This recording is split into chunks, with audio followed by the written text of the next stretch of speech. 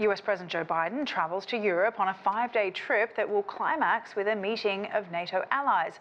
On the agenda, applications by Ukraine and Sweden to join the alliance and the US decision to send cluster bombs to Kyiv. But first, Biden stops in London. Stuart Smith is standing by where Biden arrives in just a few hours. Stuart, what's the mood like there and what does the UK expect from his visit?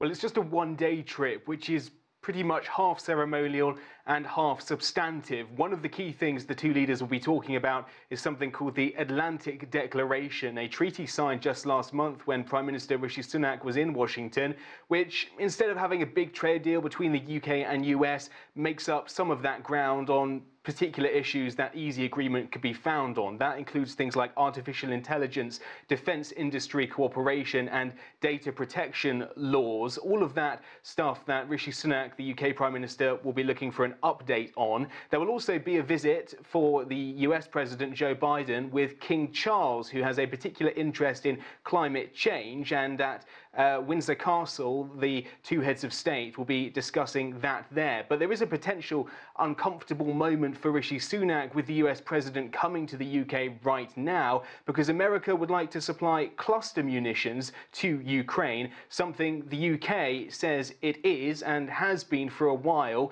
against, and is part of an international treaty against using and transferring cluster munitions. Here's the UK Prime Minister Rishi Sunak speaking earlier this weekend. The UK is signatory to a convention which prohibits the production or use of cluster munitions and discourages their use. We will continue to do our part to support Ukraine against Russia's illegal and unprovoked invasion. We've done that by providing heavy battle tanks and most recently long-range weapons, and hopefully all countries can continue to support Ukraine. In terms of the feeling amongst here in the United Kingdom, most people support the government and those particular weapons going to Ukraine. It largely is following the mood in terms of what people would like the government to do, some even though suggesting the UK should do more. All right, Stuart Smith there in London. Thank you. For more on what the US leader seeks to accomplish on this trip, we're joined now by William Lawrence. He's a professor of political science and international affairs at American University. Thanks so much for your time. Now, we heard there about what the UK is hoping to achieve with this visit, but what do you think is Biden hoping to get out of it? Well, the main thing is that he didn't attend the coronation of the king, which is kind of a faux pas. He sent a family member instead, and he needs to do that. In past coronations, the U.S. president has always tried to attend. In addition, there are a number of things the U.S. can coordinate with the U.K. on. The U.S. is asking for the U.K.'s help in the Swedish accession to NATO. And there's an agreement for Biden to meet with Erdogan at the summit in Vilnius, and the U.S. thinks the U.K. can help leverage a little bit the conversation with the Turks. There are a number of other, smaller economic and technology-related things, but not much can happen in one day.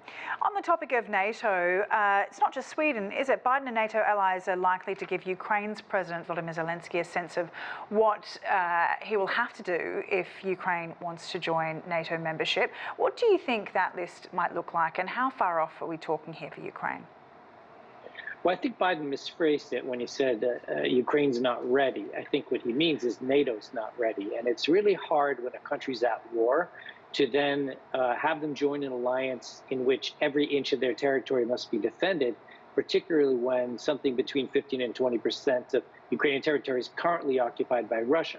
So you're basically saying that 31 countries have to join a war with Ukraine to liberate that 15 to 20% of the territory immediately as soon as they join. So that's the main issue. I think that there are, normally a number of steps, just like with EU accession or any sort of accession to an international organization that Ukraine would have to go through. But, given the stakes for NATO of the Ukraine war, Ukraine would be on a fast track once things are ready in NATO. And the main thing that would need to happen for that to happen would be a peace treaty, an end of this war. And then I think Ukraine would be on a fast track. In the meantime, the U.S. is going to make security guarantees.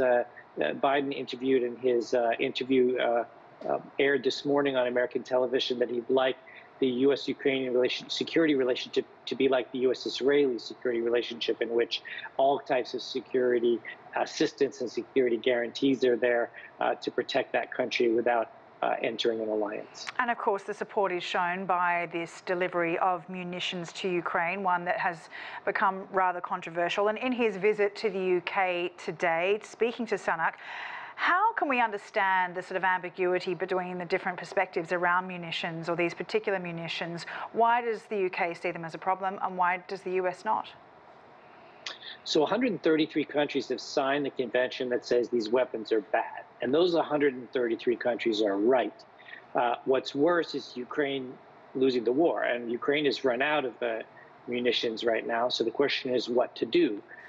Do you go with these munitions that cause threats to civilians by leaving bomblets all around the fields and towns that could explode at any time, which is the reason these weapons are bad? Or do you do something else? My own feeling is that NATO long ago should have been much more actively engaged in recreating and updating the Ukrainian Air Force, because if Ukraine had a proper Air Force, they could quickly achieve with an establishment of air superiority over their own territory, what these cluster munitions are to be used to do, which is push back the Russian troops. So, you know, it's a question of weapons versus weapons and trade-offs. But I think, you know, personally, that a proper Air Force is a better way to go than cluster munitions. All right, Professor William Lawrence, thank you for your time. Pleasure.